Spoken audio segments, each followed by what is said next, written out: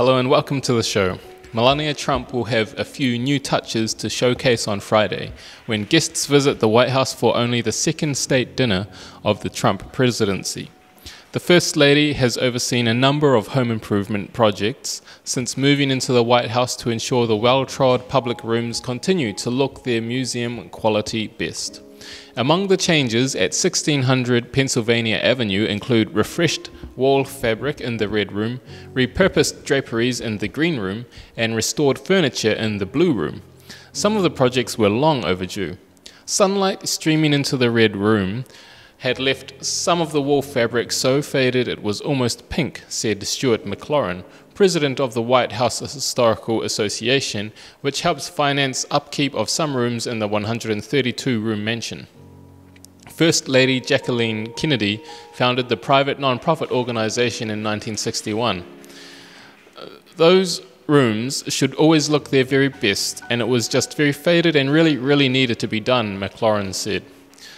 Sunlight streaming into the Red Room had left some of the wall fabric so faded it was almost pink, said Stuart McLaurin, president of the White House Historical Association, which helps finance upkeep of some rooms in the 132-room mansion. First Lady Jacqueline Kennedy founded the private non-profit organization in 1961.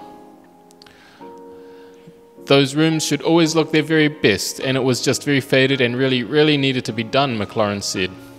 Australian Prime Minister Scott Morrison and his wife Jenny and guests for Friday's three-course state dinner in their honour should have an opportunity to check out the spiffed-up public rooms.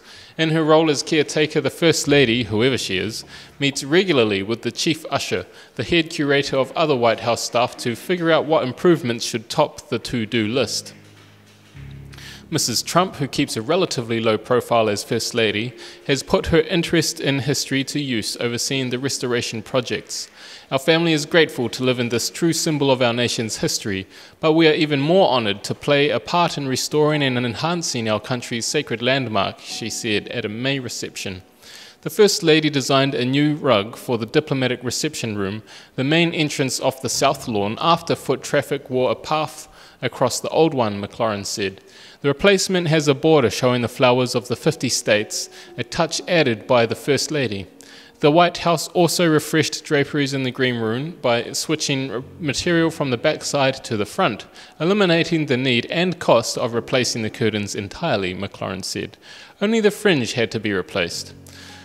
Last year, Mrs. Trump returned to the Blue Room several restored pieces from a historic 53-piece furniture set known as the Belanger Suite. Decor upgrades are a bit more complicated at the White House than for typical homeowners. Renovation ideas are shared with the Kennedy-created Committee for the Preservation of the White House, which provides advice on preserving the public rooms on the ground and state floors. The committee requests funding from the Historical Association, whose board typically authorizes spending $1 million to $1.5 million on such projects each year. The White House serves several purposes. It's an office for the president and his staff, a home for his family, and a living museum. Approximately 500,000 tourists visit every year, apart from dignitaries and others who attend receptions and other events. The White House does get a lot of wear and tear, McLaurin said.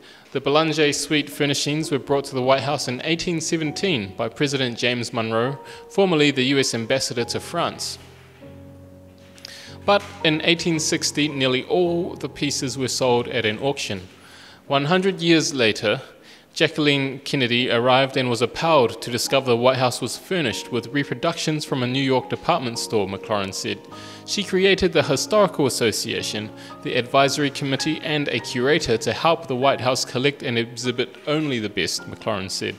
The White House has managed to reacquire 10 pieces from the original suite, made in Paris by Pierre-Antoine Belanger. The rest of the collection is lost to history, McLaurin said. The Belanger restoration project began during Michelle Obama's time as First Lady and was completed last year, costing the Historical Association more than $450,000 since 2013. The wood, brass, and lighting inside an elevator that takes the president to and from the private living quarters has also been refinished. Next up, new upholstery on chairs and benches in the high-traffic diplomatic reception room. Mrs. Trump also renovated a bowling alley in the White House residence that dates to the Nixon administration and was last renovated in 1994 under President Bill Clinton. The Bowling Proprietors Association of America paid for the renovation. During the Obama years, the red carpet in the cross hall or hallway on the state floor was replaced. Mrs. Obama also oversaw projects with an eye on leaving her family's mark on the White House, as is the case with every president and first lady. She replaced the rug, draperies, and high-back chairs around the table in the state dining room.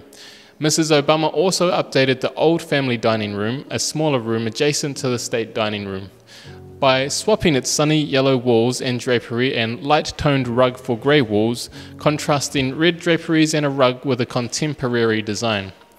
4 works of American abstract art also were added to the old family dining room, including a work that made Alma Thomas the first African-American female artist featured in the White House collection. Thank you.